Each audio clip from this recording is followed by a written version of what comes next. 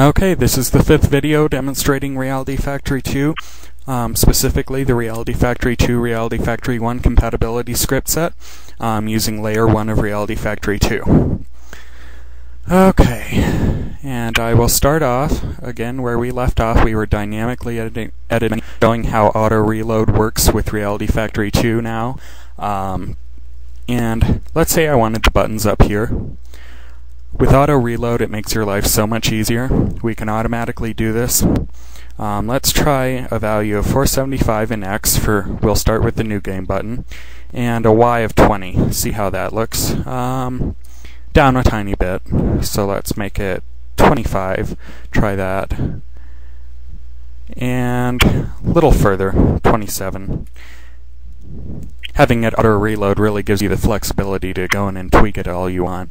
And again, you will notice a slight lag time as it reloads, but this is configurable. In fact, auto reload itself is configurable. You can turn it off when you release your game, so it's not checking the resources, and it'll make it faster. And you can set it to do it every frame if you want, or near to every frame, I should say. And then it'll pretty much be seamless, although you will lose some performance. I haven't noticed a single bit of performance loss, but I'm just doing a 2D menu for this demonstration. So, load game, I'd say the X value should work pretty well, so let's try 475, and the Y should be about, let's try 57. Little to the left, and 470. I like the Y position. That looks good. Okay, save game. And you can see I already have two buttons positioned. It goes like lightning. Let's try, that's about the same width, so let's try 470 again.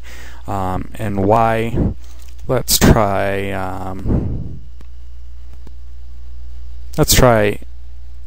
87. Down a little, let's try 97. Okay, I'm happy with it in X. So let's go to options, and 470, no, I'd say about 475 to 478 for this. And Y should be about 127 or so. Looking good. And let's try credits.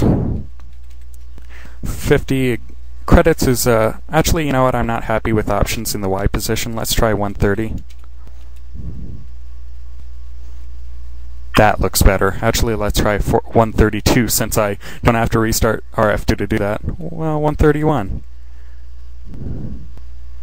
That looks good. You have the freedom to tweak it. Okay, X, let's try 475 to start, and Y should be about 162. Let's try that out. Looks good in X. Let's move it a little lower in Y. Let's try 165. Excellent. Now let's do the final button, the quit. And I'd say 476 and 165. And you can really give a good guess once you get used to it. Oh! Not like that. I accidentally copied the old one. 195 would be about right. Down a tiny bit, 198. Down a tiny bit more, let's try 190. What? That seemed to go up. I don't know why. Let's try 192. What about 200 or so? Perfect. And you can see I've edited, you know what, that title doesn't look good under the RF2 with all that over there. Let's put it down here. And let's see here.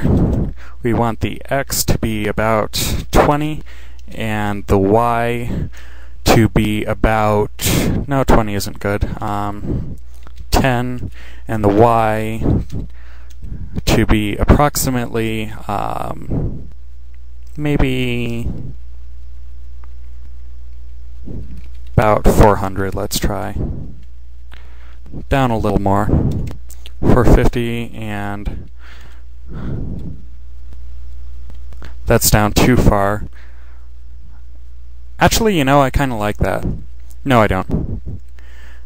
And 450, let's try 425. Perfect. And we've edited the main page of our menu. It's that simple. I'm going to cut it now.